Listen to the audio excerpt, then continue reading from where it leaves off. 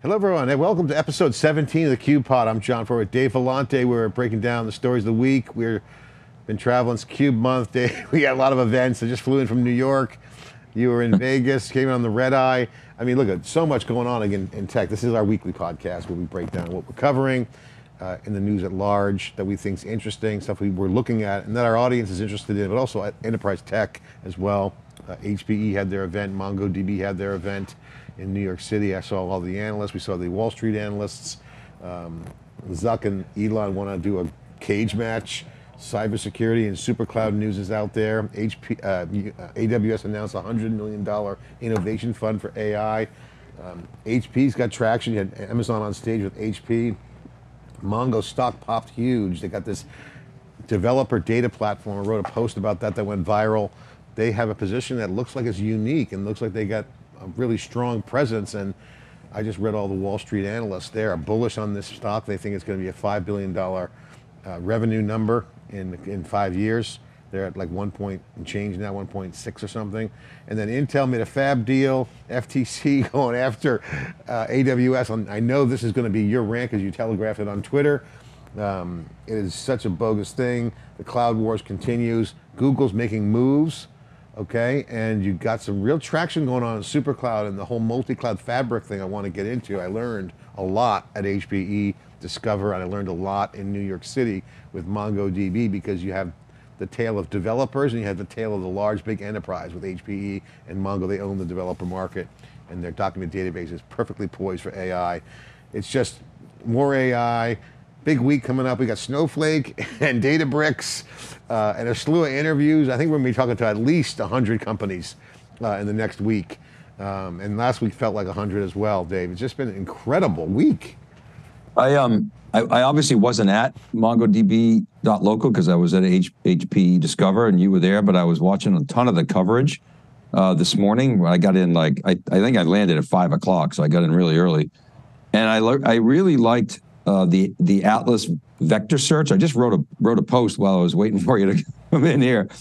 That Atlas vector search is really interesting because it's an alternative to having a separate standalone vector database, and obviously is something that is going to be interesting for generative AI. And then they surprised a lot of people with stream processing for Atlas. I thought that was kind of cool. And they made the general availability of the relational migrator. I remember a couple of years ago, maybe it was last year or 2 years ago, Oracle did a MongoDB sort of compatibility mode, but this is sort of the reverse of that, where we can take the relational data in. So you're seeing Mongo just extend the different data types, and that's what platforms do. I think my thunder, Dave. I was going to write a post. I guess I had to get off that plane. Yeah. By the way, you nailed the post. On your conclusion, you pretty much nailed what I just went through. I just read 8 of the Wall Street houses that had comments. A couple of people didn't publish anything today, but major bullish sentiment on MongoDB. And again, category creation opportunity for them, clear headroom in the TAM of a database market that they only have 2% of. And the database market's changing and growing. So you have a huge TAM in databases and a changing market in how developers are setting the agenda for buying decisions. So you have the dorm room into the boardroom. And I heard some other analysts quoting my boardroom comment. It was great to see yesterday. I think Daniel Newman brought that up as well. That's the theme. They own the dorm room hackathons, and they now go into the boardroom where executives are writing checks. So they're targeting, as Maribel Lopez points out, the check writers. Okay, that's the buyers. MongoDB doesn't usually sell to that market, Dave. They're targeting the developers. So you're seeing, again, the developer first. We've been talking about this dynamic in the open source community for years. That's playing out. We talked about this in the SuperCloud 1 event we had in San Francisco, and we were right again. And our research and our analysis was right early, and often on this topic, we've been in open source from day one, and it just continues to surprise and delight in terms of what's happening in the marketplace. Again, developers and software is killing it. I think we might have talked about this last week. Essentially what Mongo did is they pulled forward, like by a year, its numbers and its expectations. So of course, Wall Street's salivating, and this thing was a screaming buy before they announced. I mean, at the end of last year, we were talking about how Mongo was getting beat up. and like all tech stocks. But look, and I had Ivana Delevska on, and she's like a mini Kathy Woods, like ARK Investments, and she buys the dip on Snowflake, on NVIDIA, on Mongo, because these are platform plays that have sustainable competitive advantage. And so Mongo is, they're getting it done. I mean, the event looked great, looked intimate, smaller than last year. Last year was actually pretty big, but I thought they got a lot of content out in one day. Yeah, they totally did.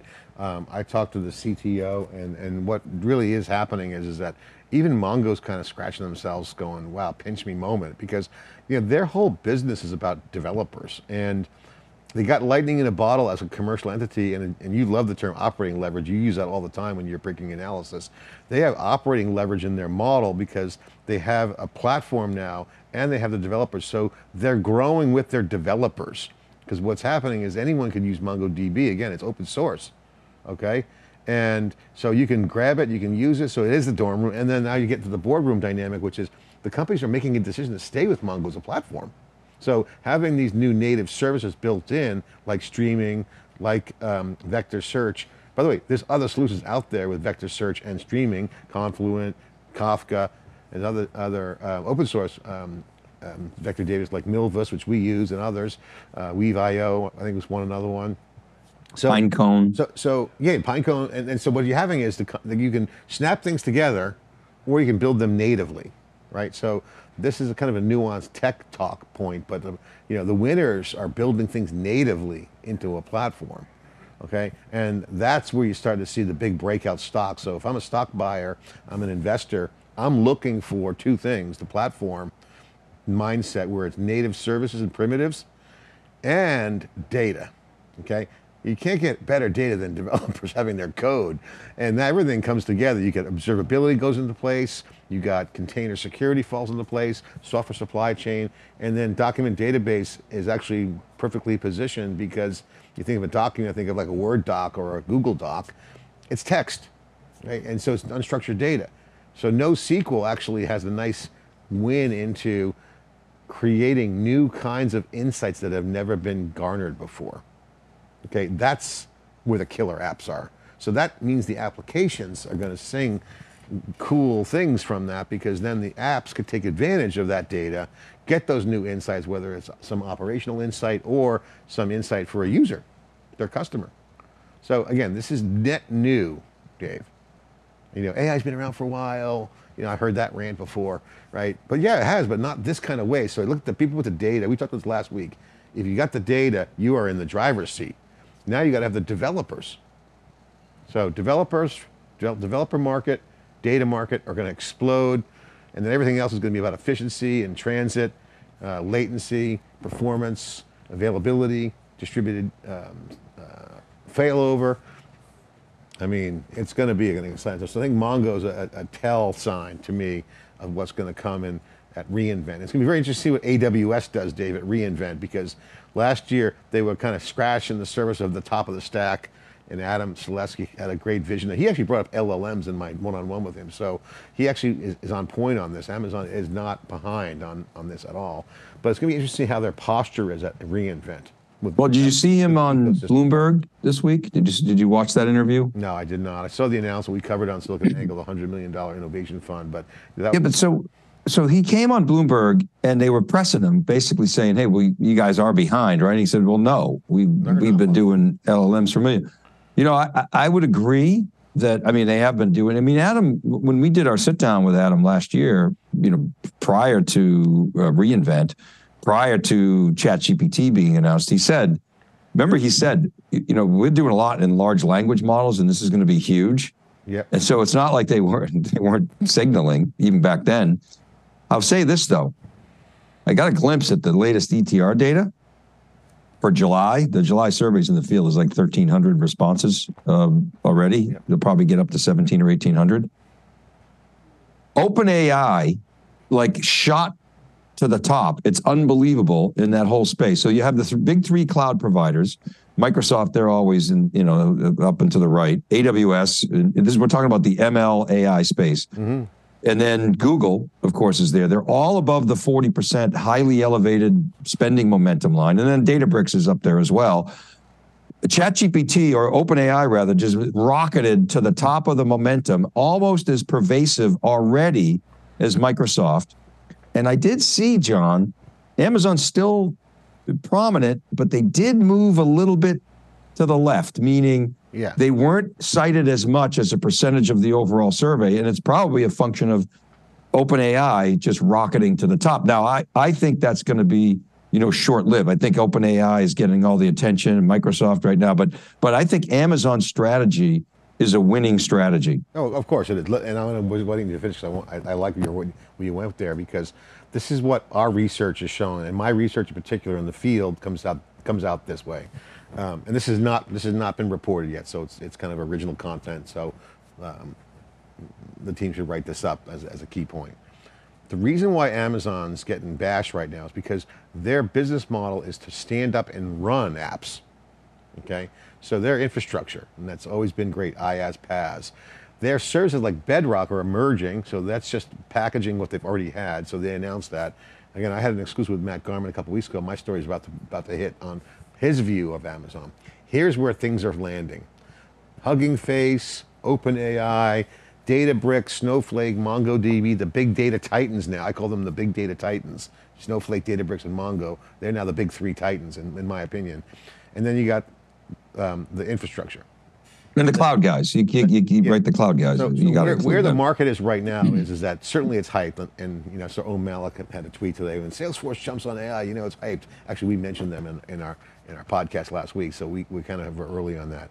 But on this whole Amazon doing well or not, they're waiting for the storm to come, the big surge, because all the actions with OpenAI and the developer side right now, because all the work's being done is, how do I build? So developers are trying to figure out, what are apps looking like? How do I code them? Andreessen Horowitz had an architecture stack that came out. Madrona has the same thing. It's changing rapidly, Dave. The workflows and the pipelining of how developers are building big data, now AI apps, is changing every single day. So until that settles, there's no market yet for the scaling up side. So we saw this movie before, and let me give you an example. In the early cloud days, okay, the target developer was the person who would have to provision a data center, an entrepreneur, buy a machine, put it on the network, right? Dave, and then Amazon came around, swiped the credit card. Okay, you remember those days? Of course. It was basic stuff, EC2, S3, and Q. Now I'm oversimplifying, it was good stuff, but it was not a lot of complex stuff. So it was good enough to run my app versus the alternative of buying a server, going to a data center. And so the dynamic of cloud computing started with basic building blocks that targeted the developer alternative cost and pain. Boom, cloud's born. The exact same thing's happening in AI right now. All the actions on the developer of apps and AI and data, which combines analytic tools, old school data people, new school data people like Mongo and the developers. They're all trying to figure out how to do it. Now, Amazon's got good enough, and there's new software coming out, but that won't pop until the developers get their shit together. You know what I'm saying? So that's where it's at, Dave, and it's clear. And I think Amazon's in a great position as people roll into town looking for picks and shovels. That's going to hit them. So I am not concerned about Amazon and Azure and Google not being, quote, ready, booking massive revenue. Hype something, it's OpenAI for sure, but the developers, and that's why Mongo's doing so well. They hit the developer gold rush.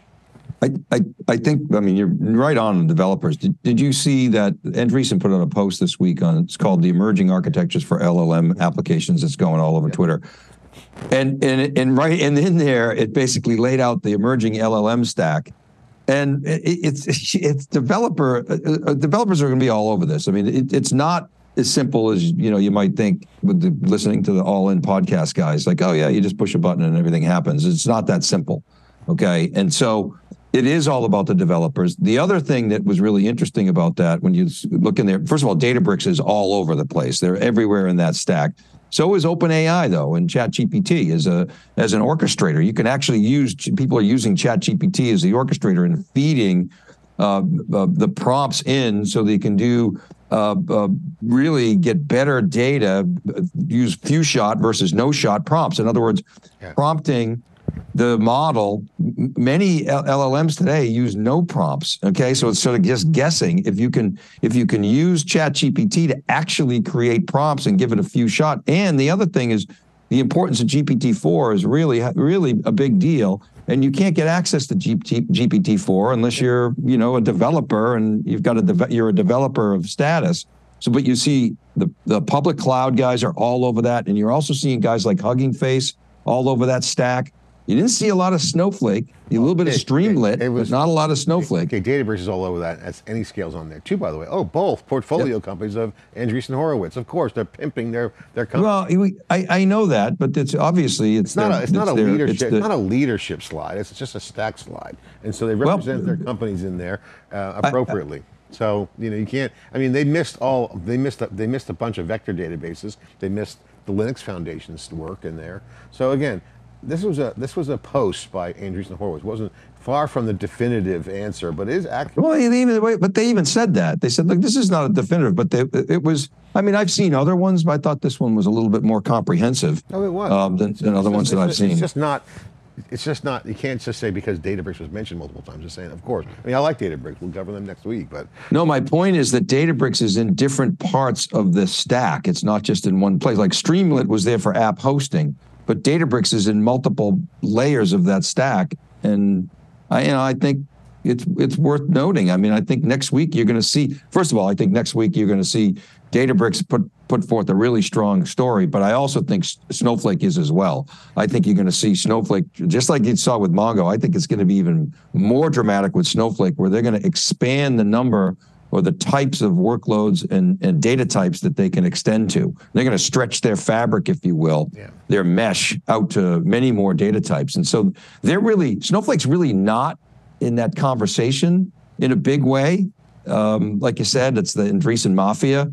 Okay, fine. But I think next week you're going to see Snowflake make some serious moves, really attracting data application builders. They're going to be all over that. They want to be number one in data apps. And we just wrote the Uber post last week.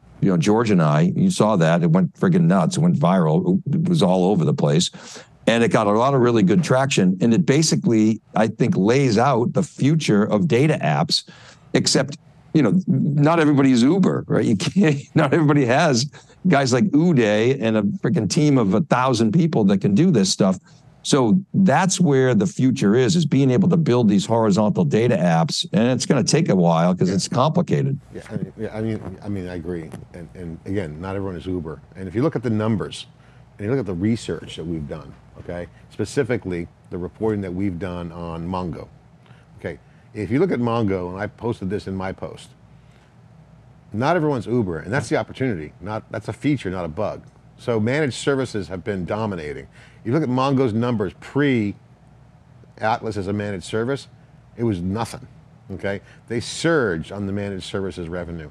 That is how people are getting in the game right now as a managed service, and all the smart money right now is looking at these VCs saying, you gotta be a managed service in here, and you gotta have an open source implementation. So I think you're gonna see some refactoring of these pivots and refactoring going on with startups, and the big companies also have the ability to pivot. Again, agility in this new world is not just for startups and small companies. Big companies can pivot too, and I think Amazon did that with packaging their AI stuff to be the infrastructure for the developers as they get rolling into town with their apps. So, the only issue I have and concern around the data definition of data apps is not so much the direction of it, it's more of how it plays out. I'll give you an example. If you look at the database market right now, and you look at, like we just came to HPE and Mongo, we're going to be at Databricks and Snowflake next week. Those are the big data titans, those three at least. And then you got big HPE and you've got Amazon out there. The big trend is you got two markets. You got the old school database people, the analytics. They think differently. They're critical. They get old school thinking. And then you got the new school data analysts and the data people. They're much more like iterate fast, move fast, try this, pull back, horizontal layer, no problem. I love doing that. Let's get vertical and get some domain data in there. They're looking at data architecturally like a cloud architect. Okay, not a data architect, they're thinking it like a cloud architect. So you're starting to see maybe a cultural shift in the data industry, Dave. I'm an analytics person, where's my dashboard? Well, in the future model, data will be invisible and it'll be operational, it'll be historical, all working together with developers. So you start to see the signs of, hey, you were around the old days, you're an analytics person, like, yeah, they look at it from that lens. So again, the lens you look through defines what you're staring at in the data business. And I think that's something to take pause in, because I think that's going to impact what enterprises do. Because, oh yeah, this is the way we've always done it. Well, not really. The developers are going to start getting in charge, and this idea of developer first could change a lot of those workflows, those cultural dynamics, the culture of building, and the culture of how to store and manage data, right? So, I'm looking at that very closely this week. I'm going to look at some of the signals and put the AI washing aside. Look at who's the persona that they're targeting, who's the customer. Well, you just laid out like 15 topics. I want to pick on one that you mentioned about 5 minutes ago, which was your point about managed services is so important. And you remember when Databricks first came out and Spark sort of first hit the market, everybody thought like they pattern matched. They said, oh, Databricks is going to do what Cloudera did. And they didn't. They said, no, we're going to do managed service in the cloud. They did exactly the opposite, really, of what Cloudera did. Yeah. And that put them on a really successful track. And, again, you can't help but be impressed with what Databricks is doing. I can't be at the conference next week. You're going to be out there. I'm excited about that. You're broadcasting there as well. Where are you going to be at? You're going to be at the International? We're going to be at Moscone. We're going to be broadcasting. theCUBE is doing an appearance for an hour and a half each day, Wednesday and Thursday, in the Lake House studio. It's called the Live at the Lake House, because they have the Lake House product. So, do you also have a room at the Intercontinental, or am I mistaken? No, we have a room at the press room in Moscone, not the press event. They're doing a press event Tuesday for press and analysts. I think that's off the record or pre-brief.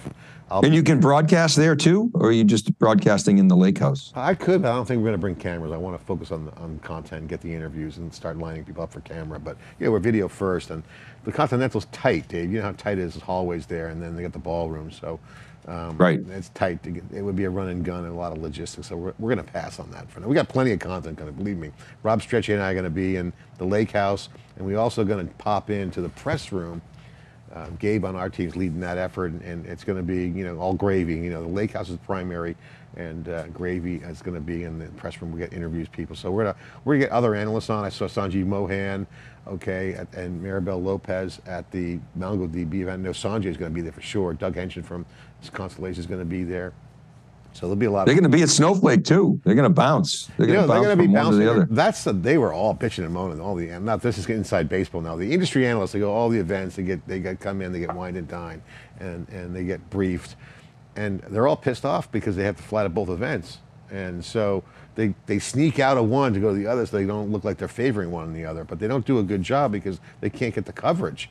Right? This is why I think it's interesting to see the vendors and Databricks. It's kind of a subplot story, the overall big whales fighting it out, but Databricks counter-programming directly head-to-head against Snowflake, forcing people to make a decision. That's interesting. Well, and you're going to see the people make a decision and play it down the middle. The good news, you and I are both data analysts, so we're going to be at both. You can cover Snowflake, I'll cover Databricks, and we'll meet after and roll out probably, 100 videos? Yeah, we will. And what I want to do, we've been on this. We've been on big data since 2010. We're theCUBE, one of the domains it started in. What I want to do, and we've been leading up to, it's post Snowflake and Databricks last year.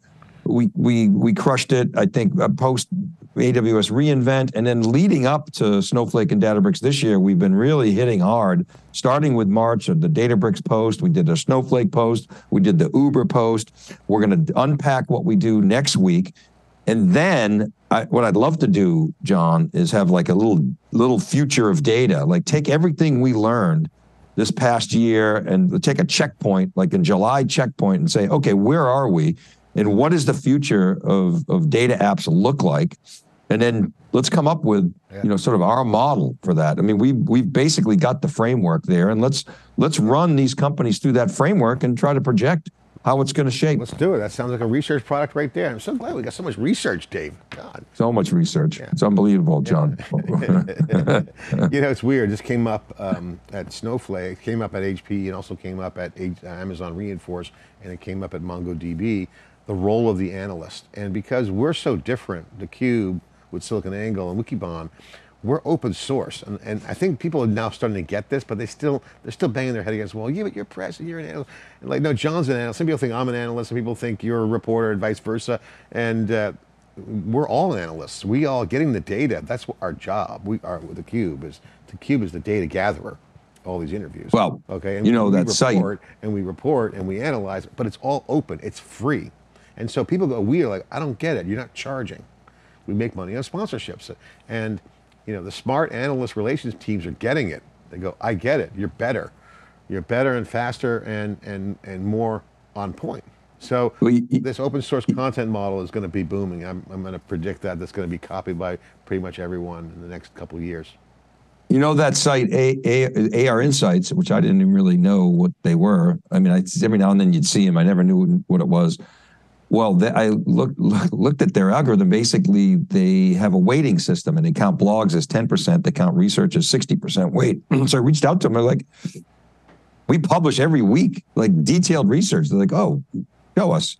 So I showed them the breaking analysis. Looks like they go, yeah, this is research. So we're gonna recategorize your from blogs to research. Shoot to number one. And then all of a sudden, it's like I cracked the top 50. I'm like, okay, well, we got to get them to go back in time and count those too. So I'll be number one. I was advising a CMO the other day about social media and how the digital media model we're doing, and it's interesting. There's so much change going on in the industry. Even our own industry is impacted. Public relations departments and analyst relations departments, they're affected by the new model because there's influencers now out there that have such domain expertise, but they're not an analyst, or they're people like me that's reporting but free. It doesn't look like an analyst on paper, but moving the market with the analyst kind of picture. So they want to put you in a bucket. But the problem is that analysts get the data and the press people give stories. So for us, we're story centric. We want more stories. So we don't really want to take sides. We want the stories from the public relations team, and we want the analyst relations data and access to the executives. And it's always been this world of separation, okay? And I think that's the wrong approach. I think, you're starting to see unification on platforms. We talk about that with data. The same is happening inside companies where CMOs are merging analyst relations and public relations under one umbrella and letting that leader make these calls on getting the stories to the storytellers that happen to be analysts. So analysts don't do what we do, right? So we're like the black sheep right now. Well, the inside baseball on this, and this well, is that when you have AR, a lot of companies, AR and PR, and they're just two stovepipes.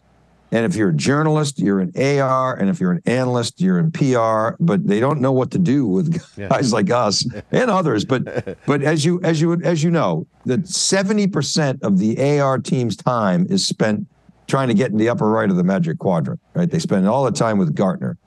And the other 30% of that, they spend half their time dealing with IDC numbers because they got to, show the numbers, and IDC does a good job there. A little bit of Forrester, maybe some of the other, tier 2 firms. Yeah. And then everybody else is left fighting for that 15%. So the way you have to participate in that is you have to do more than just conventional research. If you try to just copy Gartner and do your own version of a Magic Quadrant or a Forrester Wave or IDC MarketScape, you can do that, but you're not going to get their attention. You have to get their attention in other ways. And the way you do that is through social media, you do videos and the like. And so that makes people's head explode because they don't know what to do with you. Well, are you PR? Are you AR? And they just go, forget it. It's worse than that too when you add in the event teams. And the other thing that's going on, that's the negative trend I'm seeing some companies revert to this, is the events have lost their focus. They become money-making profit centers. And the goal of an event is about the content and the people who drive the content. That's the comms team, the analysts listening, and the executives who put the content together to communicate to their customers on what their value is. It's a developer conference, it's a user conference, it's a customer conference. The goal is to get the product of content into the people who show up, which are customers, to help the business move forward, not to make money. And so you're seeing event teams like get so focused on monetization that they're actually taking their eye off the ball and screwing their own customers over and partners. So that's another one. And I've seen events where PR people are completely blocked by the events team. And, oh, you're just a stakeholder. And that's bad. And when you start to see that trend, you know the wheels are going to come off the bus of those companies. And that's a tell sign of post-COVID desperation around money making around events. And events were never totally to be a profit center, and they become them for the big companies. You know, VMware, AWS, IBM, Google, they make money from their events. And if they take that over and make them too profligate at the expense of the customer, then that's not the purpose of the event. The best events started for the practitioners, and by the practitioners. And you think about the original VM worlds, remember those? And it was just all the VMware geeks would get together and they'd share best practice. EMC World was the same way. ServiceNow, the early ServiceNows, I think the first one was actually down in San Diego. And, it was very small and intimate. And then it grows, they grow. And you're right, people start making money at these things. And the objective of the event shifts. Still there's some events, even reInvent. When you think about reInvent, John, the original reInvents it was really very developer centric. It was a learning conference. It was a learning conference. It's kind of become an ecosystem event, and which is good in a way because the ecosystem is so vibrant. But it's sort of lost that core in a way because it's like the Yogi Bear. Nobody goes anymore. It's too crowded. Yeah. Or if they don't take care of their customers who are the main players that go to the event to learn and to do business, or partners who are jointly partnering with Amazon, it's about the content and the experience, not a gouging situation, right? So, this is where I think events are going to go. And again, this is more of a microcosm of how structural things are changing with cloud and data. Again, media is just like another application, right? So, and that's our little lens here. But speaking of services, by the way, Dave, you mentioned as a service and managed service, HPE Discover was very illuminating. Antonio Neri made a bet 6 years ago, everything as a service. Everyone was laughing at him, not laughing, but kind of metaphorically speaking, they were kind of like, come on, really? We even were somewhat critical, although we thought it had legs, but we didn't think he could pull it off. At least I didn't think. I have to eat my words on that, but HPE definitely succeeded. He never wavered, okay? And the momentum they have is amazing. Amazon, Matt Wood was on stage, AWS, Matt Wood, senior person, was on stage with Antonio Neri. That to me was a very tell sign that HPE's has made a good move here. They're partnering with the public cloud to operationalize hybrid cloud as a service. And, you can throw darts at the product evolution because it's still early days. They're making some moves and they're getting better and better, but directionally, this is a moneymaker. So I think the company's behind it. I mean, this is like amazing. I think that last thing you said is key. The company's behind it because Antonio Neri had to get, and I've talked to him about this, many people have, you have product groups and they want to optimize for the product group and optimize it because they got P&Ls and they got objectives to hit, but doing what's best for that individual P&L might not be what's best for the overall company. So Antonio has had to get people in a little bit of a headlock. And the key has been Aruba.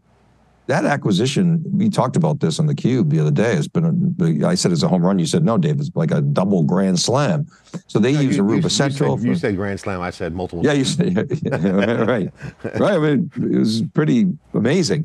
But they use Aruba Central for the console, for GreenLake.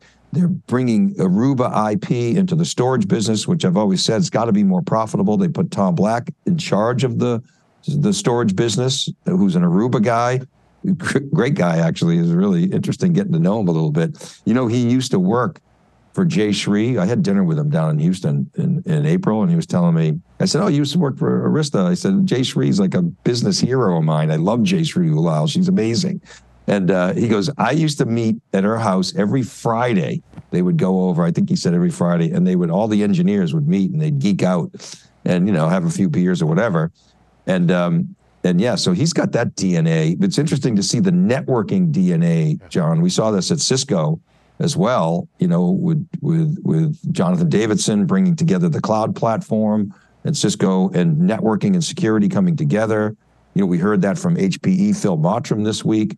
We're going to be talking about that at SuperCloud 3 in July. So, yeah, and then the other big news at HPE Discover was LLMs as a service. We just had Rob Strechay and Andy Turai in here. We were unpacking that. I think there was a little skepticism there, but I like the play. I mean, they're basically saying Antonio Neri's he's ballsy. He's saying, I'm not putting my supercomputing IP in the cloud, in the public cloud. I'm going to build my own cloud. I'm going to take a shot. I like that. I like that differentiable strategy. It's a little Oracle-like. Unfortunately, they don't have the software stack and the application stack that Oracle and the database that Oracle has. But for an infrastructure company, they've got to do things to differentiate because unlike Dell, they can't just go volume and just have mega supply chain, right? They've got to have. Just on that point, I talked to, in Mongo, I learned from a source, I won't say their name, but according to sources, there's a development of long tail of power law developing a long tail of clouds. There's now 19 clouds outside the big three emerging.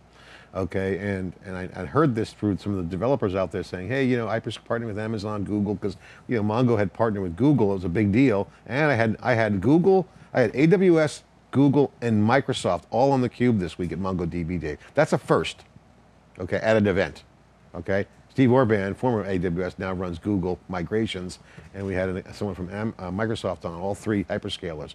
But I learned that there's 19 other clouds.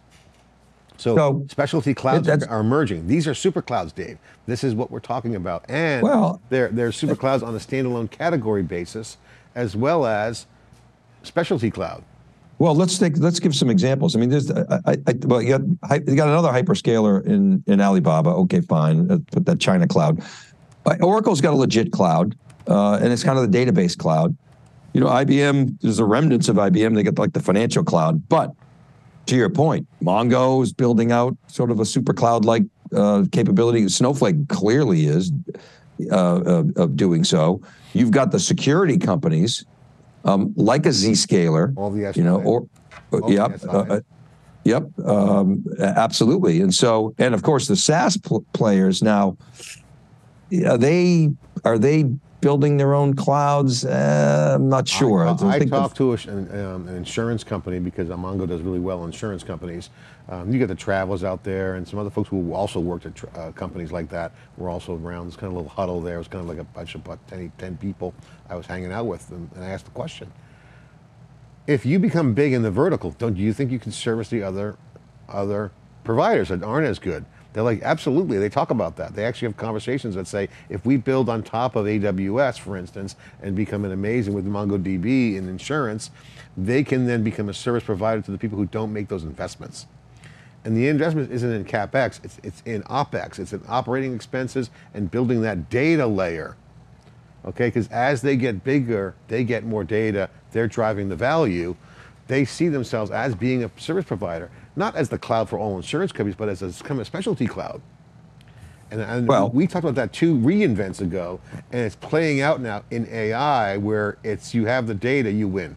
And that's where I think we're starting to see some visibility into the functionality, and now the unit economics are starting to roll in. Well, to your point, so Antonio, when I was interviewing him on theCUBE this week, he said, I'd like to think that we're going to be the 4th cloud. And I said, well, of course, Larry Ellis has got something to say to that. But to your point, he basically wants to be the supercomputing cloud. And we were just sort of debating this today, whether their strategy, HPE strategy, has merit. I'm sort of more positive on it. I think Andy and Rob were a little bit negative, but for the reasons that you just mentioned, because the data they're saying is and I agree, is all in the cloud.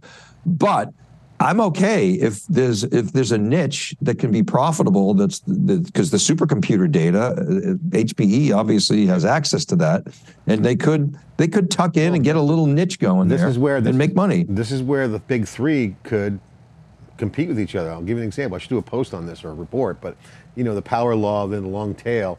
You remember during the record industry when they started losing, there was like only 3 providers. It was like a big long, straight down there on a long tail in the power law, like straight down, almost a cliff, only a few people at the top. Now you're going to start to see that curve pull out. You're going to start to see the neck and torso develop in that head, neck, torso, and tail versus straight down, no neck, no torso, and then just the tail. You saw that in the record industry, and then in comes Apple, and they blew that up, and Spotify and Napster, right? So that the music industry was basically anemic. They had no neck, only tail, right? Evergreen. So I think in the cloud business, if you start to see these specialty clouds come in, if Amazon doesn't go after it, Google will. And if I was advising them, I would be watching that space, because that's what I think Amazon's actually doing, is they're creating this second tier or neck and torso in the power law that's under the hyperscalers' functionality and scale, but big enough to be a provider of something. And that's where I think data is going to come in. That's why managed services are so popular, because that piece is developing. We'll see. We're watching it. We're starting to see the signs of it, but have not seen anyone pop out of that yet. And I think the Andreessen thing pointed at that. Yeah. And I want to. You saw Hugging Face. In another good VC post, going back to just before we came up with SuperCloud, was Jerry Chen's Castles in the Cloud, and he used the term subcloud, and that's kind of what you're talking about here as well. We thought super because if above, supra, Latin for super, Latin for above, not the superlative of super, but there's all these other clouds forming, whether they're subclouds or superclouds, or both actually. I think it's a real trend that we identified a couple of years ago, actually. And then again, SuperCloud was kind of inspired by Jerry's post. We really started thinking about it. And then of course, Fitzy and we had some fun with it. So let's change the subject to, I want to save time for the rant section on Amazon getting sued by by Lina Khan. Intel's in the news, Dave. Okay, just did an announcement to plan $25 billion in Israeli chip manufacturing plants. Some say it's $10 billion on the surface, but up to $25 billion. 2 chip fabs in Germany as part of an expanded, euro 30 billion euro investment. Okay, then you got they sold 20% stake in the chip manufacturing technology supply that they had. They got $4 billion in sales of that, and then the stock dropped. Okay, so you've talked about it with David Floyer and many other analysts on our team about rebuilding Intel. Foundry versus IDM, decades of inefficiencies unraveled was a post we did. I think that was something that you guys did a while back. Yeah. So what is the strategy? Do you like their moves? I mean, Pat's taking selfies in all over the world. Here's the thing. I mean, Intel, they know how to spend money, and I guess they have to. Do I like their moves? Pat is doing everything possible. If you had said, okay, I want you to save Intel, and I don't want you to give up Foundry. So I think, go back before he made his big announcement that they're sticking with integrated manufacturing, but they're also going to make another run at Foundry. What he could have done at that time is said, and he could have said, we're going to spin out Foundry as a separate company, and we're going to get that CapEx weight off our shoulders, and we're just going to focus on design, and we're going to outsource our manufacturing to Intel to help them get going with Foundry, and we're going to outsource to TSM and Samsung, et cetera. Rather than do that, he said, no, we're going to stay with the vertically integrated approach, but we're going to manufacture other people's designs. And that's been, slow to get off the ground. And the problem is that, Sarbjeet tweeted about this, is investors don't like uncertainty. They also don't like when you're spending a ton of cash and you could go bankrupt. I mean, that's not good. So I think Pat's doing everything humanly possible, and it's good for the country if he can pull it off. But I still think their problem remains, they don't have the economies of the other foundries, Samsung in particular, or TSM in particular, but also Samsung. So I think their best hope is to be a distant third in terms of foundry. So I'm not optimistic in the near term. I mean, I think it's going to take a long time. Crawford, did you see the tweet that Sarbjeet did? Crawford, he's so creative, Sarbjeet.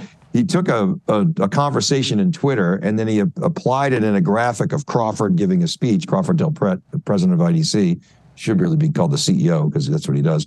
But basically saying, don't confuse, basically clear vision with a short-term path, something along those lines. And I think that was a really good impression quote, because basically Pat is absolutely right on. He sees the vision clearly, but the path to get there is a long, long ways off. So, you know, I don't know, have you seen the Arnold special on Netflix? I haven't seen it, but I saw little highlights of it where he like visualizes becoming, you know, the weightlifting or the bodybuilding championship. He visualizes becoming a star actor. He visualizes becoming a governor. So maybe Pat's just going to manifest it with his vision, but it's a long ways off. I mean, he's got to make moves. That's a good sign, but it goes to show you that a lot of things we were reporting and others were, that they have a lot of troubles, and they're flat-footed. And this is what happens when you have shifts in markets, right? So Intel, you know, should take its own advice. Only the paranoid survive. And I think you're right. Gelsinger's got a will that's got an Andy Grove style. I've always said it. But you know, but Intel has this machinery that's built out over the past 2 decades of just, I won't say mediocrity, but like just chugging along. Same old, you know, Groundhog's Day, wake up, do the same thing over again. So I like the bold move, okay? I like to shake things up, and I think, you know, what Pat's challenges are internal, and people in the Intel, half the people want them to shake things up, and the other half don't want to rock the boat. Okay, we know. Well, we know what that means. That means there's a lot of dead wood floating around. So, but he may have to spin off Foundry at some point. Yeah. They may have to do that because it's such a capital intensive business, and one that it's going to be really hard for Intel to fund. And you know, cycles too, right? Operating cycles. All right, Jay, let's get into the rant. FTC looks for a win in small places. That's the headline topic. What a joke. FTC right? So, sues Amazon over Prime's sign-up and cancellation interfaces. Okay, Amazon has been upfront about everything. I've talked to Jassy about it. I've talked to other people about it in policy world. Amazon's saying, hey, you know, we're simple. We encourage competition. We just want to make things, you know, go faster and cost less and help consumers. But the FTC wants to go after them. My big issue is this is what they're doing, and I know you have some data on this, so on cancellation. So the so-called alleges, they're hurting people because they lock you into Prime and it's hard to unwind or cancel. Okay, so that's their credibility. That's their credibility on the line, and I think it's a major black eye for her, Lena Khan, and the FTC that this is all they got. It's terrible. It's an embarrassment. You want to talk about like hiding the ball? Google does this all the time. Other services I've seen. Everybody does. 10 zillion. Like, how do I get out of this? Or you know, like that service I put my credit card down. This is just BS, and it's just terrible.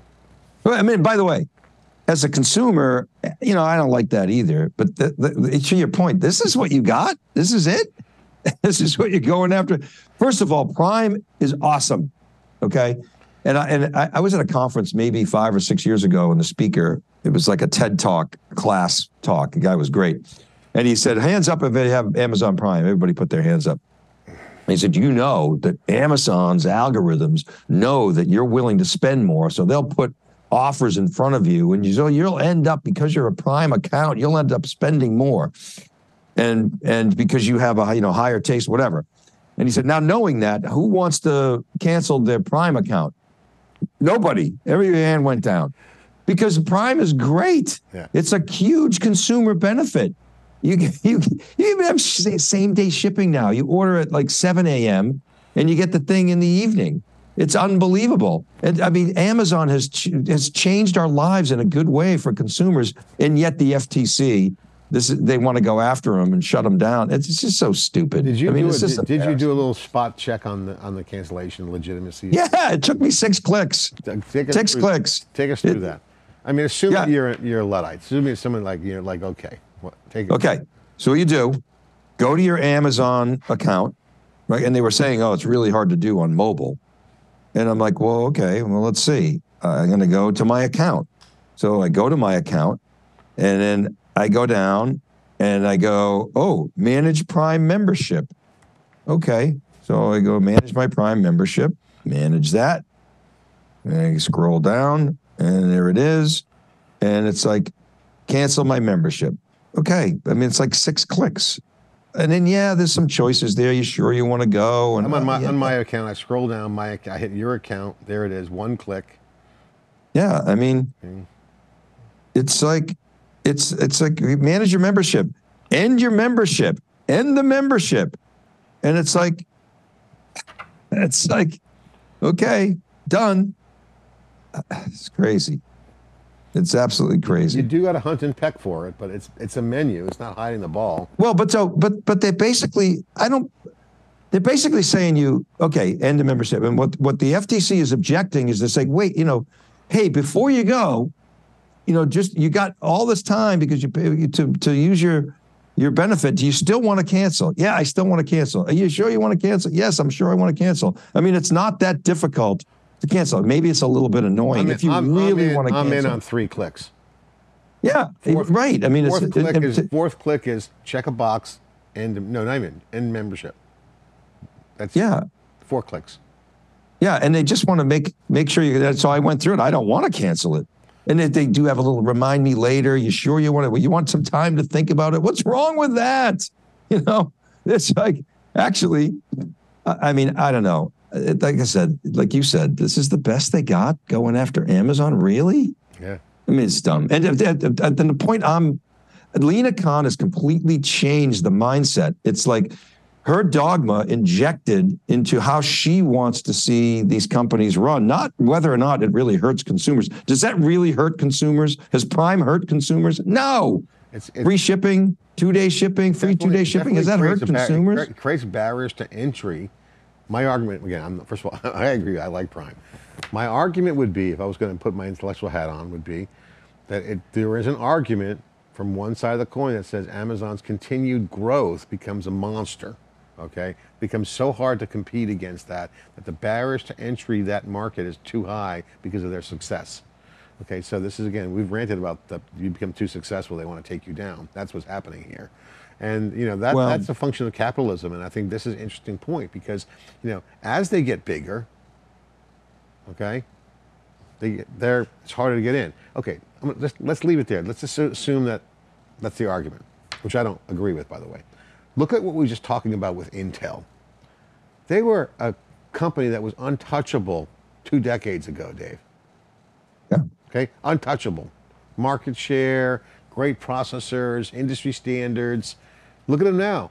They're flat-footed on their heels, restructuring. Okay. So now big could be toppled. More rants. So the history of antitrust in this country with tech has been a joke. Okay, I'm just going to say it. And again, Lena Khan, she gets up, she does her revisionist history and talks about how it was they who moderated Microsoft. No, it wasn't. I mean, yeah, they were there, and IBM and how they affected IBM, and so that others could build applications. Okay, there's some of that is true. I don't want to completely dismiss that, but the real factor in moderating these companies was self-inflicted wounds, crossing the chasm issues, and so in the case of Amazon, they've got way more challenges than, in my opinion, than the FTC. I think FTC just, if they break the law, you got to go after them. I totally agree with that. But they will figure out a way, like every company always does, to miss something, have a blind spot. You and I disagree on this. Well, again, it's the end of the podcast. We're going for another. What do we disagree on? The self-inflicted wounds. Microsoft, in particular, they had self-inflicted wounds because of the FTC. Okay. So let me explain. I disagree. Let me explain. I do disagree. Yeah, you're right. We disagree. We disagree. Well, you're just making all these assumptions and hand waving, but let me just go. I do agree with you. It's a joke. But here's the problem with the joke. It's like pulling you over every single time you just go over 55 miles an hour and everyone's going 80. Okay, you get dragged down and you're distracted. So these companies definitely were affected. I remember when Bill Gates got the news. I was at a conference when they did it, and his minions went there. He never did a public appearance after that for a long, long time. I can't recall after 1997 when they filed that, Janet Reno. I remember that vividly. Bill Gates used to be out in the public all the time doing talks. He didn't do it anymore. And then search came. Yeah, they had MSN, they had some search and other things. They missed it because they were distracted. I'm not saying, you call that self-inflicted. That's just, You get pulled over too many times, you're on the side of the road, everyone's passing you.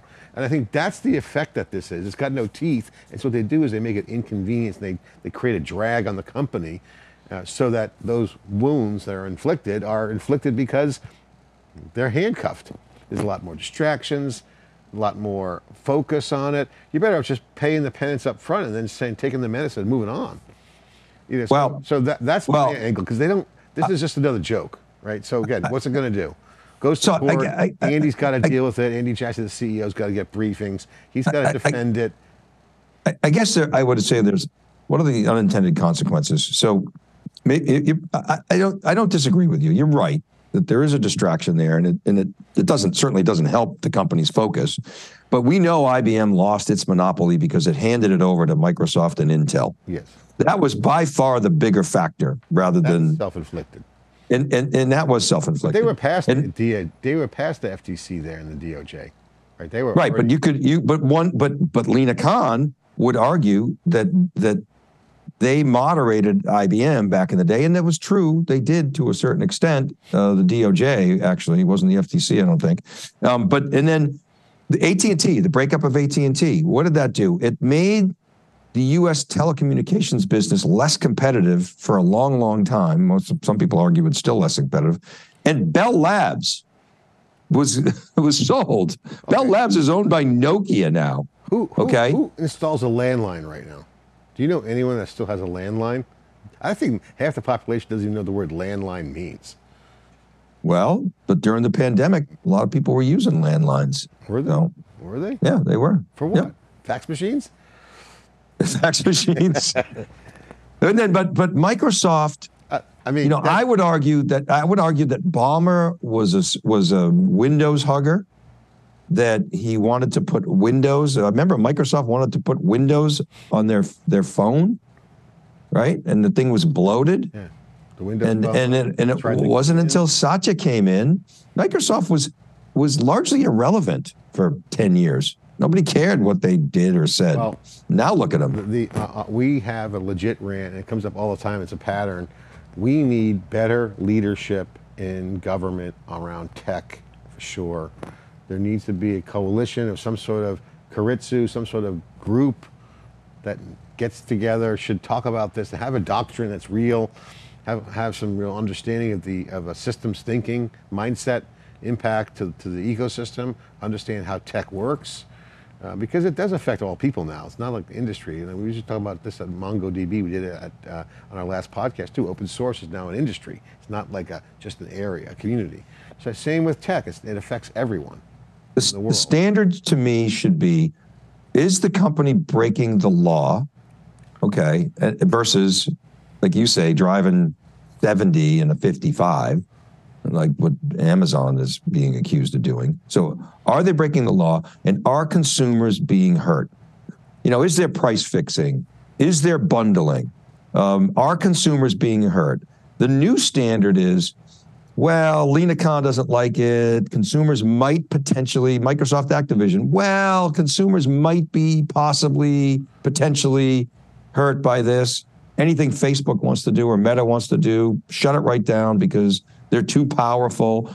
Power in and of itself, look at monopoly power does corrupt. I don't not say it doesn't. Well, I had a conversation with some people about this one point, Dave. You nailed it, which is, Amazon is not hurting anyone, but you remember they have a lot of power as a company, and people who can wield that power could go down to someone like in the sales organization. As you start getting motivated for money, whether it's chasing an event number or chasing a sales number, you might do things differently. Or, hey, I'm the product manager in e-commerce and I want to sell more at the expense, no one's looking, I'm going to look the other way. So if culture deteriorates where they can't police this, that's when you got to look at the cultures and saying, and there's scuttlebutt around that, especially around cloud. Multi-cloud's got traction, mainly because people want to negotiate better deals with Amazon, right? So that's the number one reason when I ask people, why would you go to another cloud? It's because they want to do a license negotiation with AWS. But if I zoom out and I look at these big companies, even the social media companies, even Google, right, which is sucking all our dollars from advertising and search. The big picture to me is they've added far more value for consumers than life without them. I would not want to be without a lot of the tools that we have today, whether it's what Apple invented, being able to use Google Maps or Apple Maps or Waze to get around. It's made things a lot more convenient. And I'm aware. I think I'm aware of the privacy concerns, but I make that trade-off as a consumer. I feel like I'm smart enough to make that. I don't need the government protecting me in that realm. That's how I feel about it. Yes. Well, let's move on. We're going to close this down, Dave. It's been a long week. I know you're super tired of the red eye. I just got in from New York. Looked like I got the time zone on the other side. Did sleep on the plane a little bit, but yeah, weekend's here. Let's recharge. Next week is massive. We got the data titans going at it.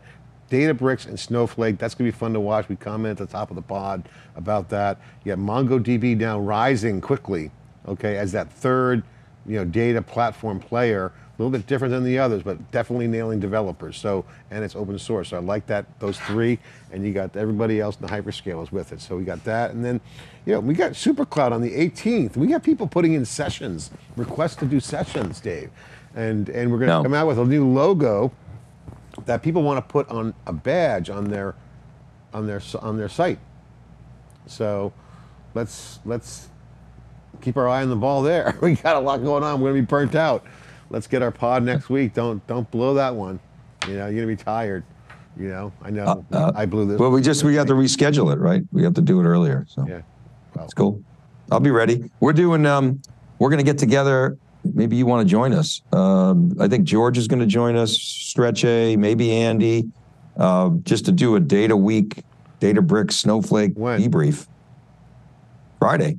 Yeah. Next Friday. Let's do a little. We should do a Twitter Spaces. Yeah, well, I want to do a breaking analysis. All right, Dave, signing off, episode 17. If you like the pod, share it with your friends. Again, we're just getting our groove swing and, bringing a lot more CUBE into the conversation because that's what we're doing a lot of these days. But the stories are hitting in the industry. Enterprise tech is hot. AI is booming. We're going to continue to look at the stories, share that with you, what we're thinking about, and lay down the commentary and opinion, of course, unfiltered here on the CUBE pod. So thanks for listening.